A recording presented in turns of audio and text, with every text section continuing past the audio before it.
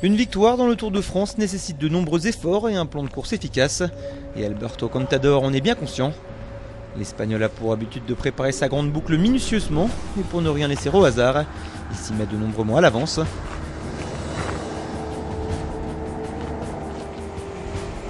Ça permet aussi, pour certaines reconnaissances, d'effectuer un travail spécifique en montagne notamment. Et après, je dirais aussi qu'il y a un petit peu les particularités de chaque coureur. Il y a des coureurs qui sont beaucoup plus attachés aux reconnaissances en montagne que d'autres. Bon, c'est le cas d'Alberto qui est très méticuleux, qui aime bien savoir où il va et bon, qui mémorise bien tous ces points de repère ensuite qui vont être des rendez-vous tout au long de la course. En plus de récolter de précieuses informations sur le parcours qu'il devra emprunter sur le Tour, c'est une unique opportunité pour Contador de forger un réel esprit de groupe avec ses coéquipiers qui l'accompagneront au mois de juillet.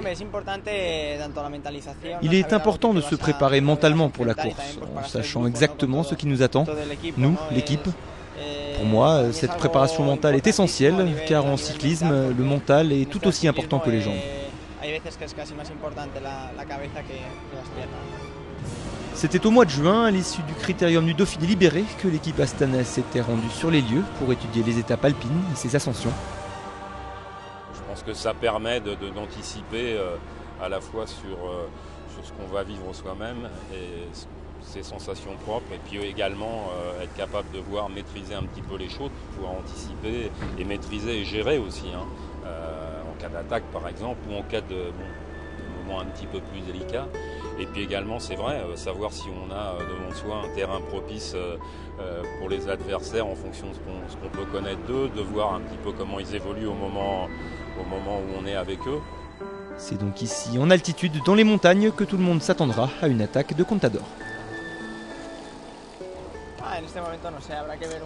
Je ne peux pas vous dire comment je serai pendant la course. Je dois attendre de retrouver toutes mes sensations avant de choisir ma tactique. En fait, c'est la course qui décidera. Un petit geste, c'était bien.